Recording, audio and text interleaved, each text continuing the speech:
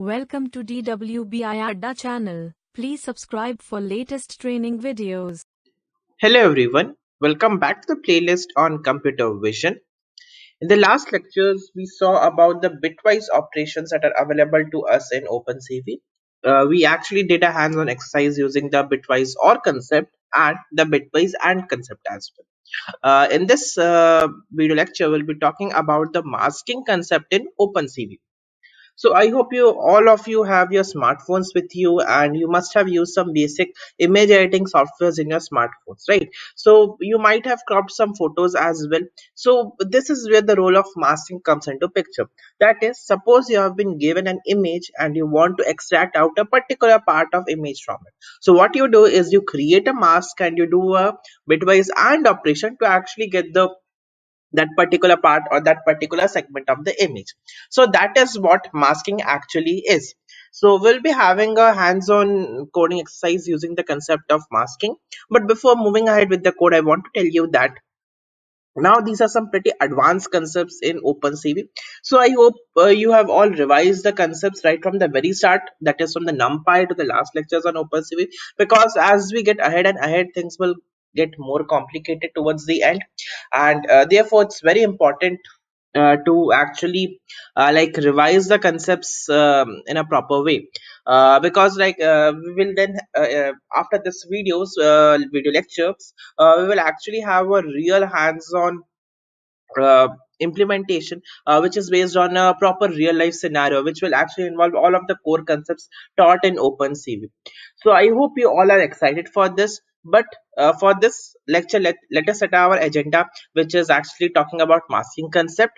So without taking much of your time, let's get started on this. So what I will do is I will go ahead and open up my Jupyter notebook. So I have my Jupyter notebook already open.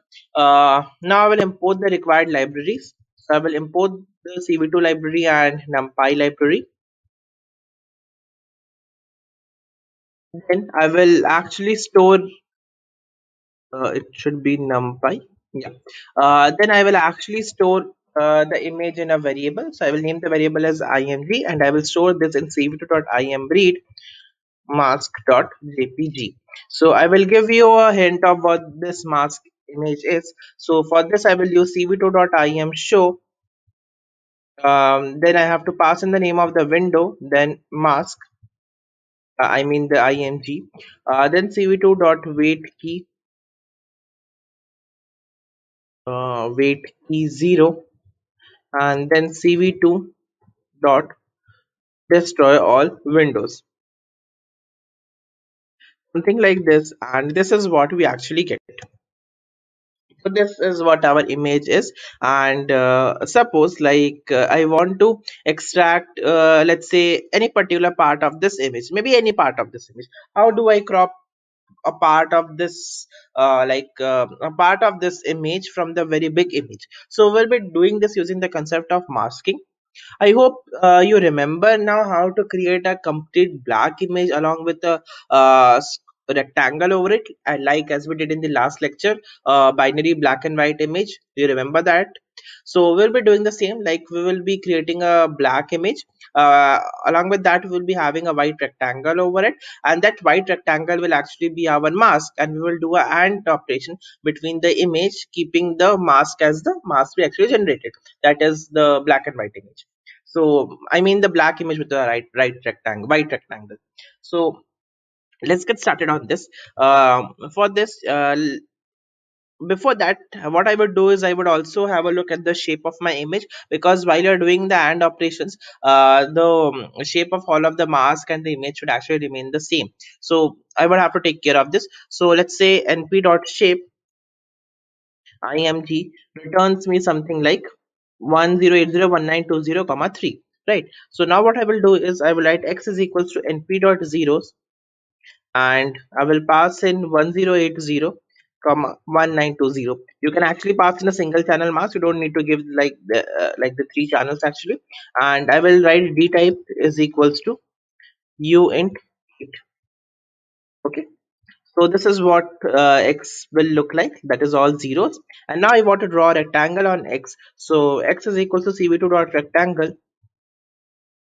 And then I will draw the rectangle on X. Now, suppose let's say the coordinate is 100, comma 100, and the ending coordinate is, let's say, 720, comma 720, and the let's say the color I want is white. So 255, comma 255, comma 255. The thickness I want is of -1.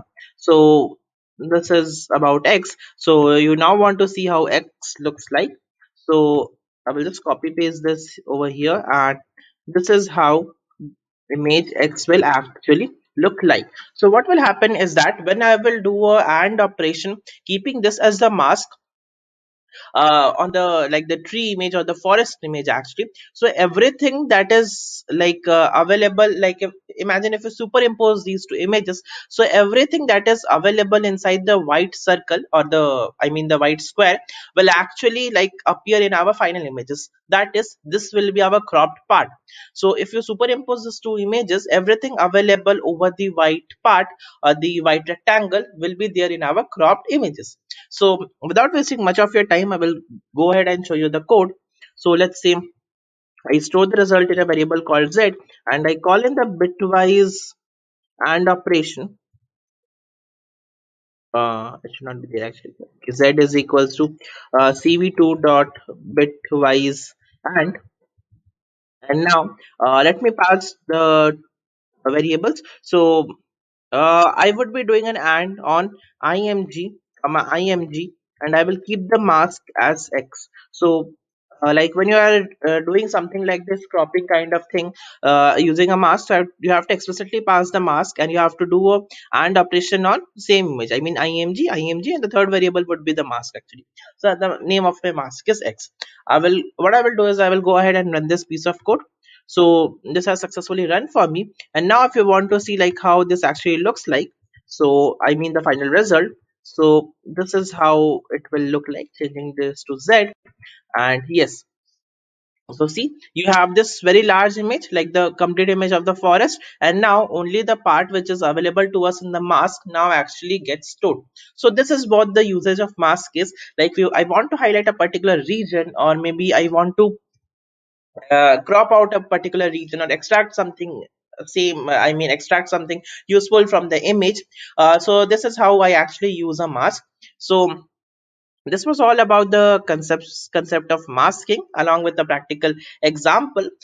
Please do revise the concepts such as bitwise, like the bitwise operation, masking, and the color spaces as well, because we'll be doing a complete example over all of these things, like an example involving all of these three concepts. So it will be easier for you to grasp all of these. So I hope you enjoyed this video lecture and you learned something interesting and important from it.